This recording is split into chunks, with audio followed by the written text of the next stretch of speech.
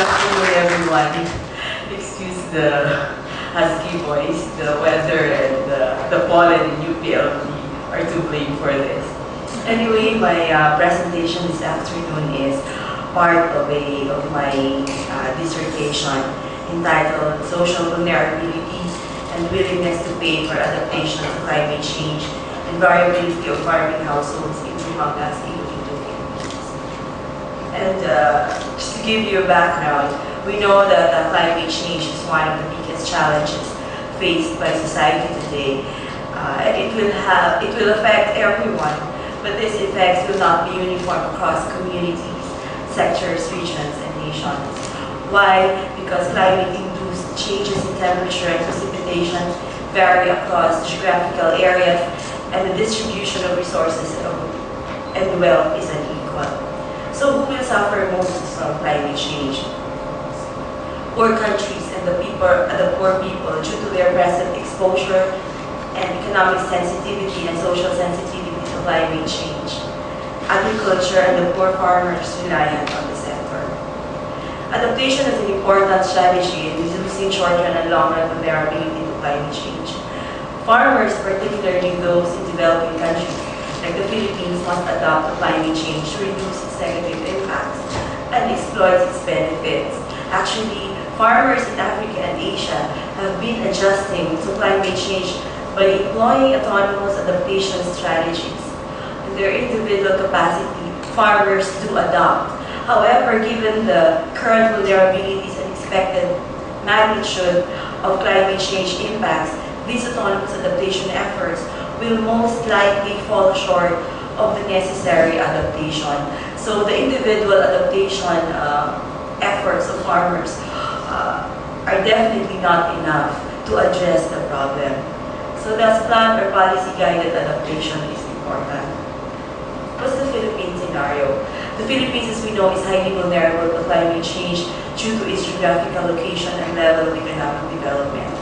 The country is situated in a region where most tropical cyclones are formed, has one of the longest coastlines in the world, making it susceptible to sea level rise, and the trend of increasing temperatures, precipitation, etc. has already been observed in the Philippines. Like, for example, increasing the mean annual temperature, increase in average rainfall and rainy days, increasing the number of typhoons, and in fact, the 3 of the 5 strongest cyclones in the country occurred only a decade ago. And agriculture is an important sector in the Philippines, contributes 12 to 13% of our GDP. It employs about 35% of our labor force, and it's a major source of income and livelihood among rural communities. And climate change and variability has been significantly affecting Philippine agriculture. Episodes of El Niño and La Niña caused some of the worst weather-related disasters in the country. The biggest fall in the volume of production in agriculture occurred in 1982 and 1983. In 1997 and 1988, the years when El Niño in the country was the strongest. In 2006, along the tropical cyclones that entered the country's area of responsibility affected at least 11 million Filipinos and inflicted damage amounting to almost 20 billion pesos. And unfortunately, climate change impacts are expected to worsen in the future. Farming households, more than anyone else, will carry the heavier burden of climate change impacts. Given this vulnerability, are farmers willing to pay to reduce that vulnerability? By how much do farmers value a planned adaptation program to climate change that specifically address their needs? So this study addresses these questions. More specifically, the objectives are to describe farmers' knowledge, attitudes regarding climate change variability and climate change adaptation program. Estimate farmers' willingness to pay for a planned adaptation program for climate variability and change. Determine the factors that influence this willingness to pay and identify relevant policy recommendations based on the results. The methodology for the study site is in Dumangas, Iloilo. Later on I will explain why. The sampling procedure, stratified random sampling is divided The municipality is divided into 4 strata. There are 520 farmer respondents. Data collection method is household contingent valuation survey. And the method of analysis is descriptive, interval regression analysis, parametric mean and median willingness to pay. So let me just give you some definitions about certain terms that I will be using here. Economic valuation, what I did actually is an economic valuation. Refers to the assignment of monetary values to non-marketed goods and services. Since a planned adaptation program is not in place yet, so it's a non-marketed service, and if we want to value it, we use economic valuation. And stated preference method is a method that draws data from people's responses to hypothetical questions rather than observations of real-world choices. So for example, if you buy a car from the market, there is a price, and the amount that you pay for the car is your willingness to pay for the car. But in a non-marketed good, there is no price, so you do not know how much are people willing to pay for that. So we ask them directly using stated preference methods. And contingent valuation is a stated preference technique and a survey-based methodology for eliciting values people place in goods, services, and amenities. So these are the steps to identify the changes in quantity or quality to be valued. Is very important in the contingent valuation method, because the individual has to know what is he or she paying for, what are the benefits of that good. So for this study, these are the benefits brought about by the climate change adaptation program for agriculture. So the DENR actually came out with a Philippine strategy for climate change adaptation in 2010. This is for the period 2010-2022, and there is a portion there for agriculture, specifically for Visayas, and the adaptation program that I included here in this study was adopted from that strategy, from that document. Identify whose values would be estimated. These are the values of farming households. Selection of the mode of collecting data. It's a face-to-face interview method was employed. There are lots. You can do telephone interviews, but this is the most, face-to-face interview will generate the highest response rate. Choosing the sample size is 520. Sufficient for close-ended contingent valuation surveys. The recommended sample size is actually 500 to 1,000 for you to generate a very good result. Design the information component of the survey instrument or the CV scenario. This includes the description of the item to be valued, the explanation of the method of provision, how is it going to be provided, the payment vehicle and the decision rule, and the time frame of the payment. This information represented to the farmers using 3 payment cards. This information followed closely the Philippine strategy for adaptation. The first information card included the scientific information of climate change, its causes and possible impacts. The second information card gave or provided information about the characteristics of the study area, the exposure to climate change and extreme weather events, and the effects of climate change on farming.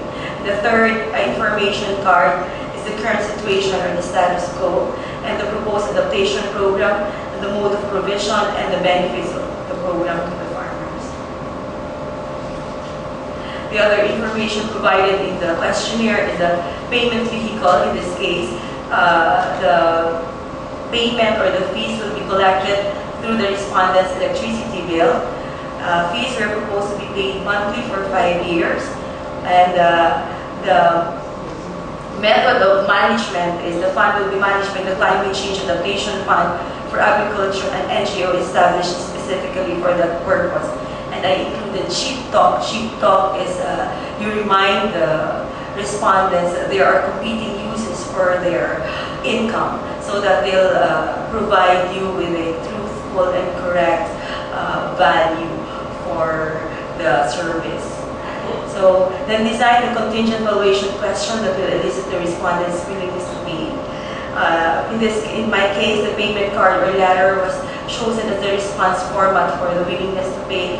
Some would have referendum type method, like a voting method. The final payment ladder showed 21 values from 0 to 200 there. I will show you the payment card. The respondents were asked to take the values they were surely willing to pay starting from the beginning of the ladder and to mark with X the values that we are surely not willing to pay starting from the bottom of the ladder. Develop auxiliary questions that provide covariates for statistical analysis. This is for the regression analysis. So variables elicited through auxiliary questions included reasons for respondents were or were not willing to pay, respondents' views of the scenario presented, attitudes, opinions, knowledge, and uses of climate change adaptation and demographic characteristics. The pretest implement the survey. The pretest is conducted in a small number of respondents in the barangays that were not included in the sample.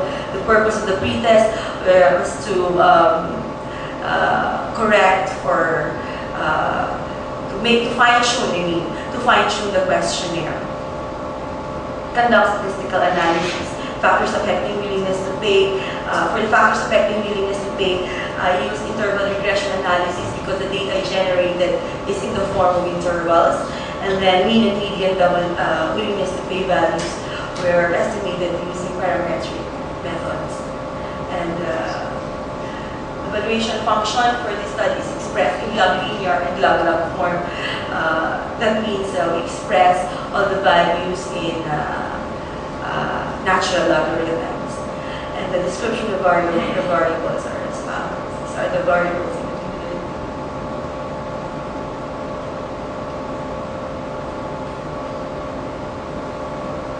So I have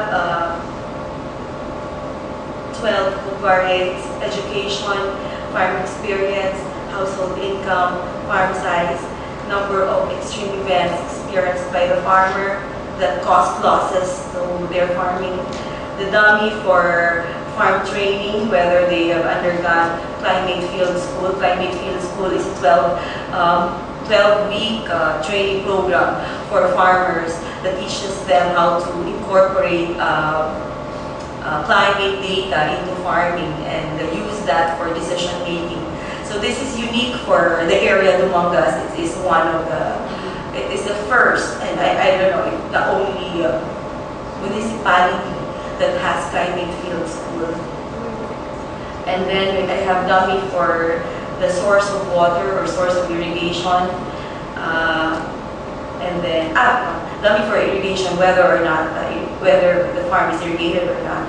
And then ownership dummies, and then dummy for access to credit, and dummy for knowledge for climate change, and then dummy for perception of risk. And these are the expected signs. So then median and mean WTP were calculated using the formula. The results, this is just a profile of Dumangas. Topography is plain, it's a coastal town. There are several rivers passing through the municipality. 7, located at the tail end of the Halaor River. Halaor River is the biggest river and the major source of irrigation in Iloilo. Has type 1 climate. Land area is 12,870 hectares. Allocated to agriculture 56%, aquaculture 35%, and so on. These are the climate change issues being confronted by Dumangas. It's a coastal town, so it's threatened by sea level rise and coastal erosion in the years to come. About 80% of the town is flood prone because it serves as catch basin for the Halaor River, it's like a delta, no? And then it's also prone to drought because being at the tail end of the Halaor River, it receives very little irrigation during dry season. And since 80% of the town lands, a majority of the farms suffer from drought during prolonged dry spells due to insufficient supply of irrigation. This is the map, and that is it's located in Panay, Iloilo.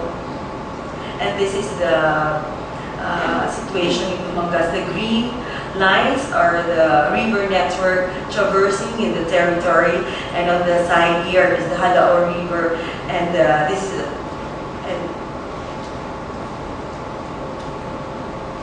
one here is already the Guimaras Strait, so sea.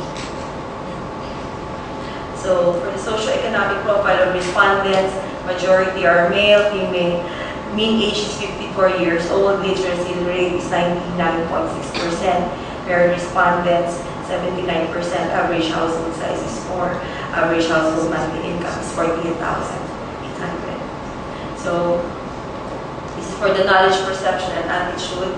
If you look at the top 3 problems faced by the country, respondents believe these are economic problems, poverty, economic problems, and governance. Top 3 environmental problems, deforestation, climate change, and flooding. But if you look at the economy and the environment trade-off, they believe that the economy is more important than the environment. Is more important than the environment. The environment is more important than the economy. So more people believe that the economy is more important than the environment. 68%. These are the number of farmers according to extent of awareness on climate change. So they were asked whether they've heard about climate change. 72% replied yes. But if you look at the rating of their own extent of awareness, you will see that very few are knowledgeable. So they've heard about it, but very few knows a lot about it. Very few are knowledgeable about it. So these are the number of farmers reporting observed changes in climate variables through the years. So here you can see that they observe majority, 61%, observe change in temperature, specifically increase in temperature, change in rainfall pattern. And if you compare that to less number of, less number of farmers believe that there are changes in frequency of typhoons, intensity of typhoons, frequency of flooding, frequency of drought, and intensity of drought. And in terms of riskiness, in general, an overwhelming majority of the respondents believe that climate change is risky, very risky to farming. But if you look at the change in rainfall, the responses per climate condition, more farmers believe that frequency of El Nino or drought, typhoons, and flooding are risky to farming compared to change in rainfall pattern and increase in temperature. So, and this is confirmed by their rating of extent of riskiness. So here it shows that frequency of El Nino is really, for them, is the most risky climate variable, followed by typhoon, flooding, then increase in temperature, and then change in rainfall pattern. Farmers' opinion selected climate change issues. So the rating here is 1 for strongly agree, 5 for strongly disagree. So if you look at the first statement, the government should raise more funds to deal with the country's environmental problems. They agree to that. They also agree that the government should first invest in helping people before it spends money on climate change adaptation. And then, but they strongly disagree that the government should increase taxes to finance programs that would lessen the impacts of climate change. So, then here this is the number of farmers' level of awareness regarding climate change. This is also already the result after the contingent valuation survey, when they were given the scientific knowledge about climate change. And they were asked, all information were new to me. Only 190 respondents, or 36%. I know some of the information presented, already all the information presented. So this actually confirms the earlier finding that majority of them have heard about it, but very few are knowledgeable about climate change. So now for the result of the contingent valuation survey. So here in the contingent valuation survey, you have to screen valid willingness to pay responses and invalid willingness to pay responses. those farmers who answered no to the willingness to pay question were asked why are they not willing to pay. Some of them answered that they don't trust the government, they don't believe that the program will work. These are invalid willingness to pay responses because these are protest responses. So they will not be included in the contingent valuation survey, which means that these people, they have probably that even if they have the capacity to pay, they don't have a value, or they really don't like to place a value on the service. So include only those people with valid willingness to pay. For that, here we have those who are willing to pay for plan adaptation is 391, and those who are not willing were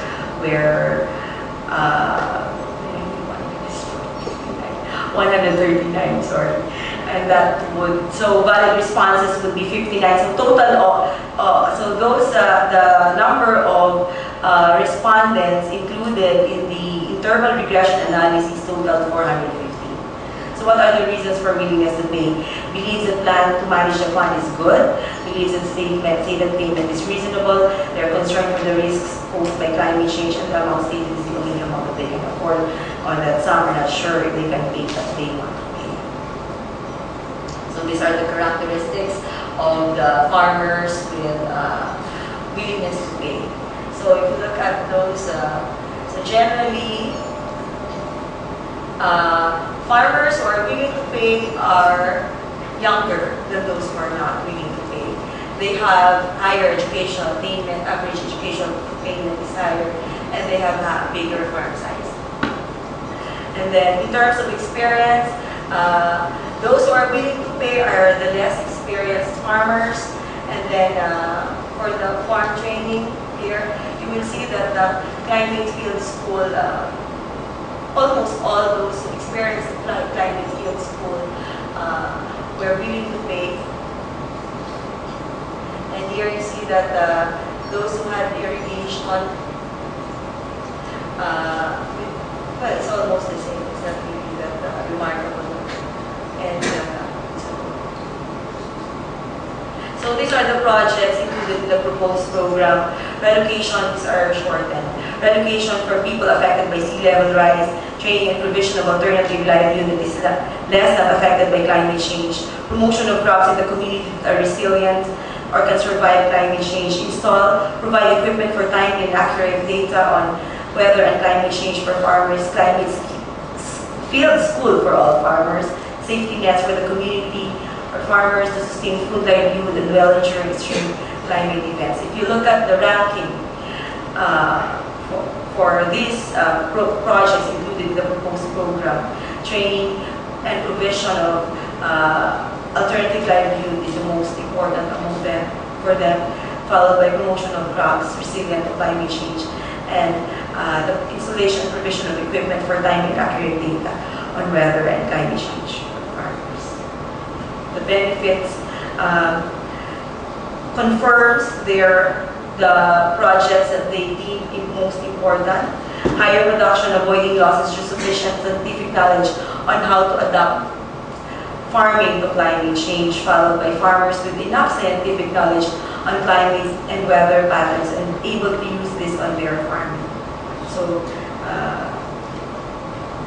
this is the payment card. We presented this to the farmers after presenting them with a question, how much are you willing to pay, and then the maximum amount that you are willing to pay. So actually that should be 10, 20, 30, 40, up to 200 or greater than 200. Now, the farmer's willingness to pay would fall between the highest amount that he or she stated and the next highest amount. So that is the interval where the true farmer's valuation for the plan adaptation program falls. So this is the log linear model, and these are the results. These are the results of the interval regression analysis. And if you can see out of the 12 explanatory variables, those with the stars are the significant variables. That would be education, farm experience, farm science, knowledge about climate change, dummy for farm ownership, dummy for leaseholder, dummy for access to credit and household income. And 1 star would represent significance at 10%, 2 stars 5%, and 3 stars significant at 1%. So here you can see that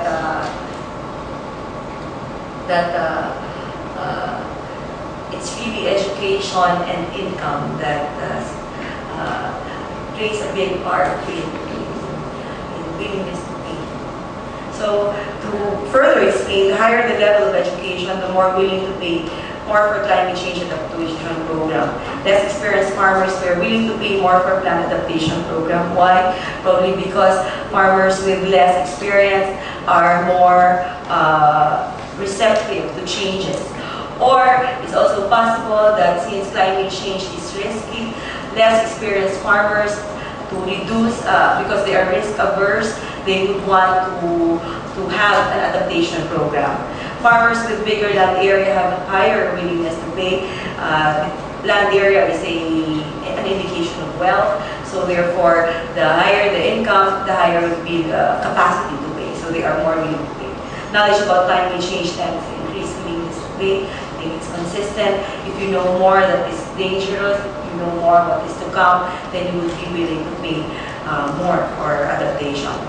Land ownership tends to increase willingness to pay by 36%, but leaseholding by 0.27%. This just means that owners are willing to pay more for plant adaptation program than leaseholders. That is because they have bigger stake in their farms because they own the farm. Access to credit increases willingness to pay. I think the more financial resources you have, the higher is the willingness to pay. Willingness to pay for plant adaptation increases with household income. That's self-explanatory.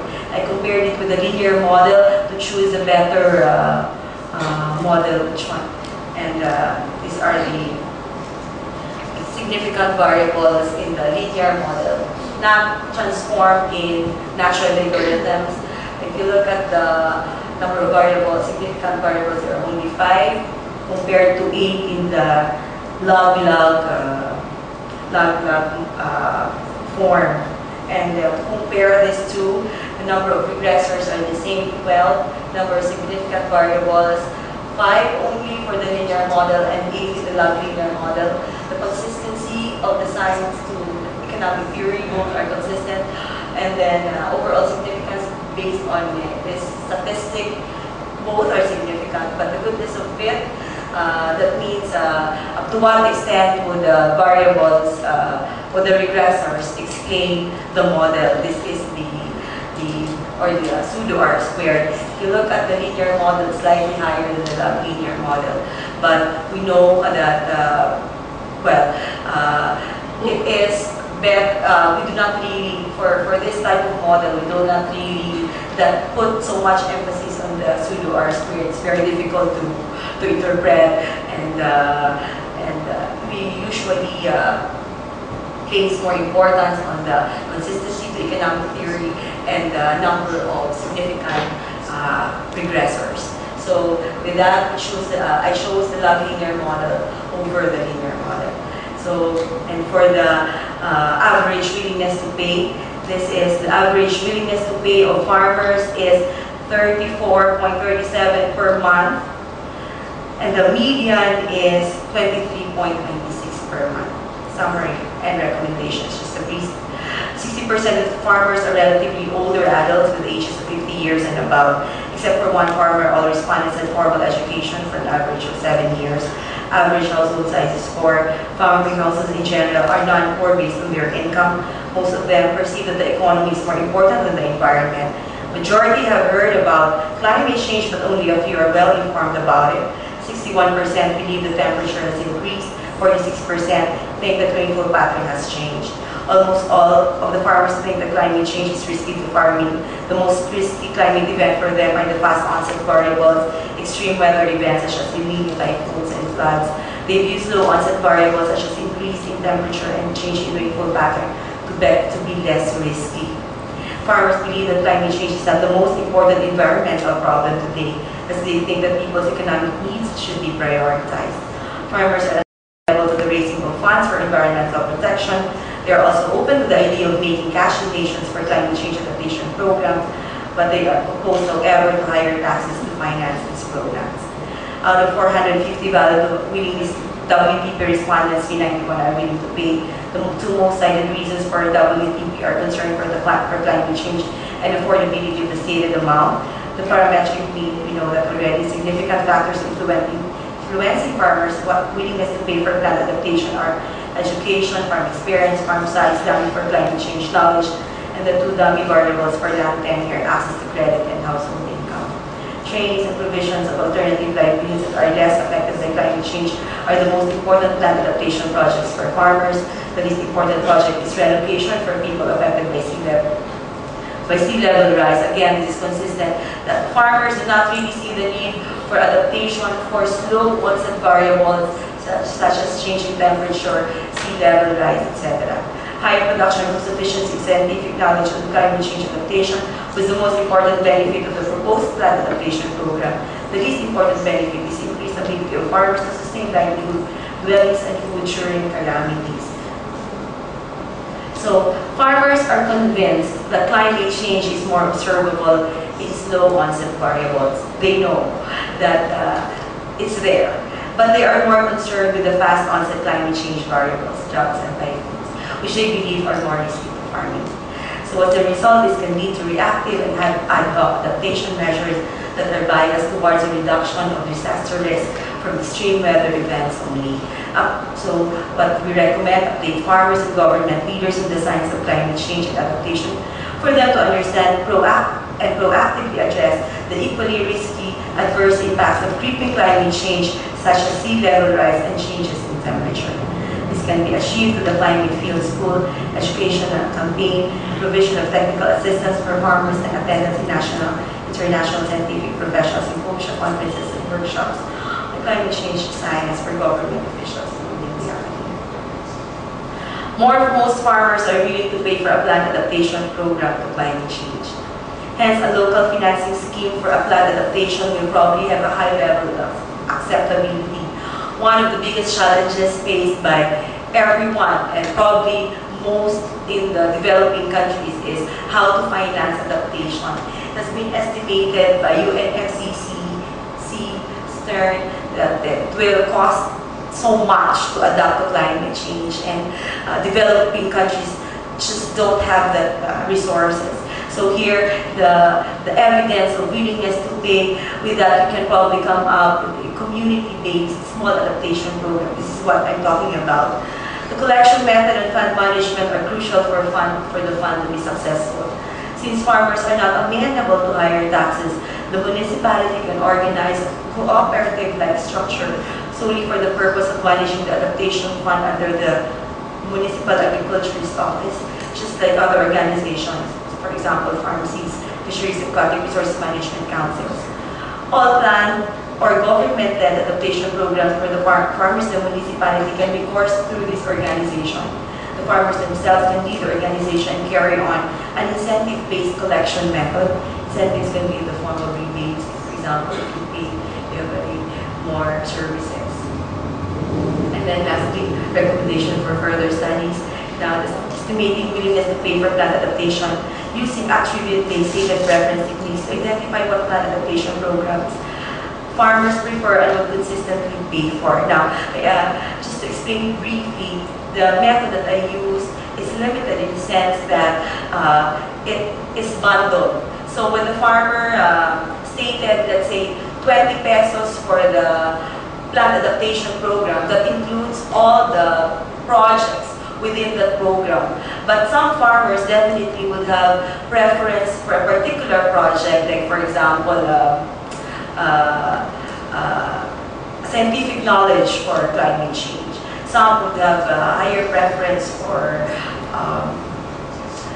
promotion of climate resilient crops, but that is not segregated in this type of study, the contingent location study. So it's recommended that an attribute-based preference technique, one that will really show how farmers would be willing to pay for this type of adaptation project for its activities. So, thank you for your attention. Just would like to knowledge the following: SEARCA for sponsoring the degree program for dissertation, Visayas for providing partial funding for my dissertation, the advisor and members of my advisory committee, and of course the municipality of Dumangas, the farmer responsibility of this study. Thank you. Good afternoon.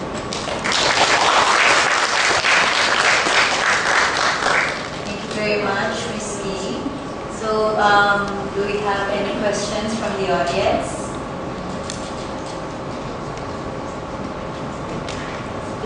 Yes, Mr. Rico.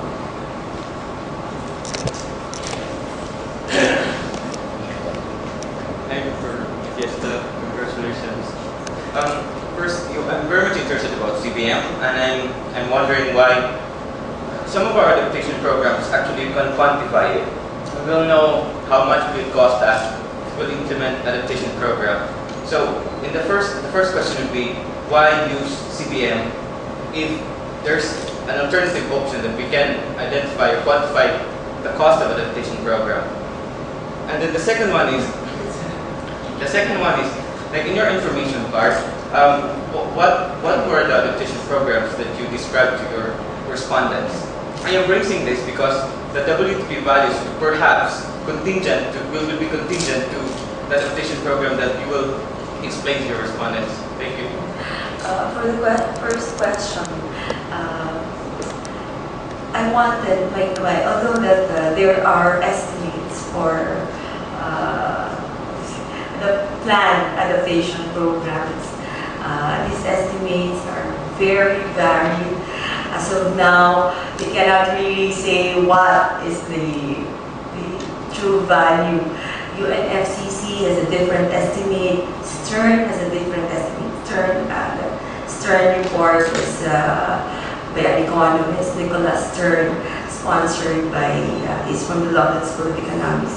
This is sponsored by the British government. It's a very significant document regarding the economics of climate change. And aside from that, I am more particularly interested in how farmers value climate change adaptation program. Do they have a value for this?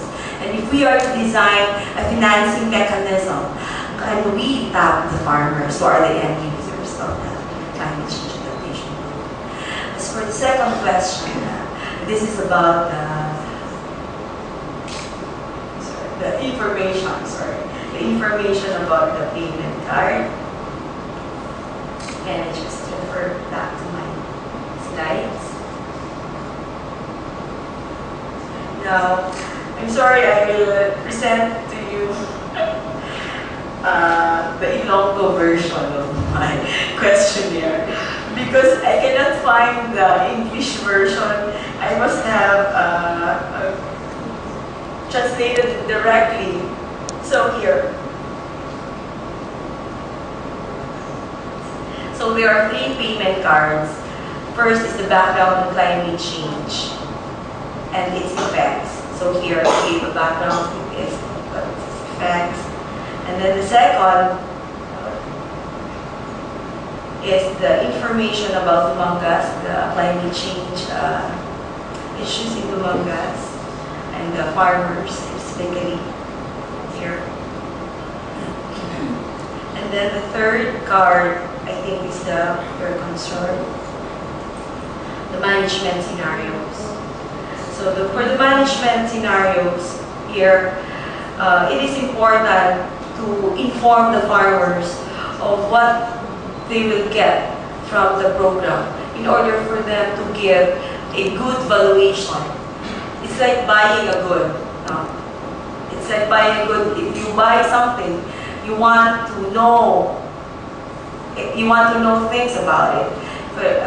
And in this case, since they don't have information about climate change adaptation program, so it's provided in the. So these are the. So first, we presented the status quo.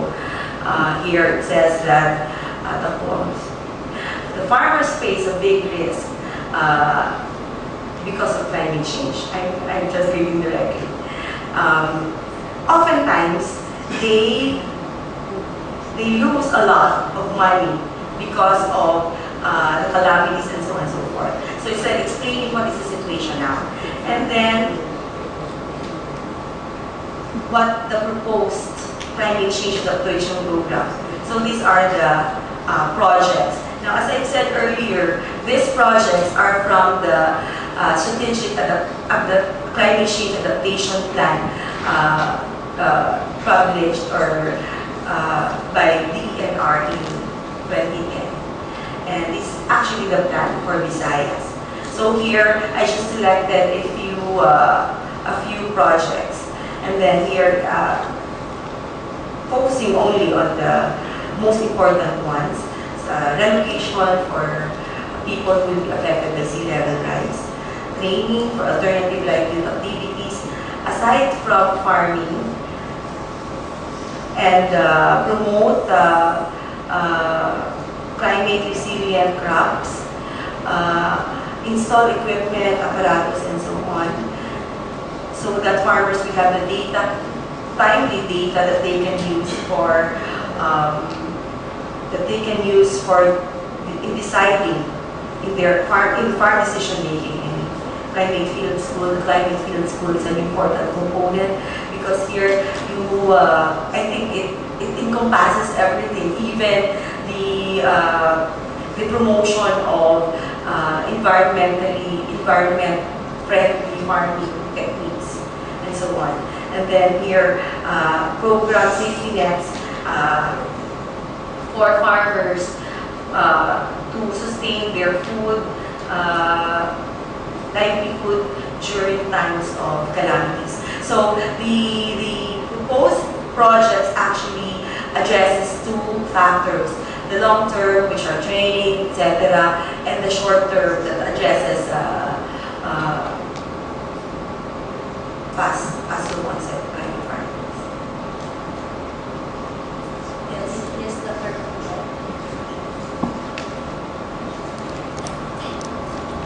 Okay, have you included the possibility of insurance policy or insurance system to cover for the risks or vulnerability faced by the farmers? Because in animal farmers we are trying to consider this in promoting or making adaptation programs for our farmers. Although the final system of insurance has not been arrived at yet.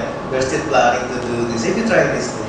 Yeah, actually, sir, this is not included in the contingent valuation survey, but in my research, in my dissertation, that's one of the recommendations, the insurance, crop insurance.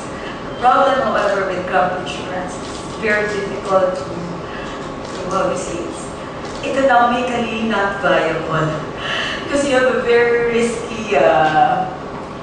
So yeah, the problem is that you have to have an insurance provider and at the same time an insurance provider, and it's very difficult for private sector to come up with a climate or crop insurance because it's so variable, it's so risky, and so it's difficult to implement. They will not profit from it. So no private sector will provide that. So probably the government can do that. I've heard plans of variable insurance scheme, but I don't know how it works. But it's true. The farmers of the 520 among the 520 respondents that we have interviewed, there's only one who had crop insurance.